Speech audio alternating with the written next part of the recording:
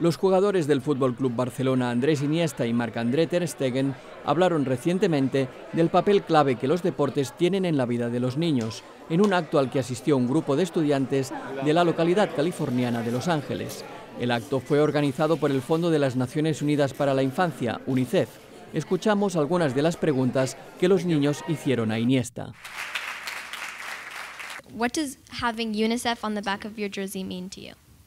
Es un honor, es un privilegio formar parte de esta organización por su labor, por los valores que se transmiten, por la educación que queremos que todos los niños, sobre todo los más desfavorecidos, tengan la oportunidad de crecer, de mejorar como personas. Do you think I can grow up to be like you? Bueno, pienso que lo importante no es parecerse a nadie, sino ser uno mismo.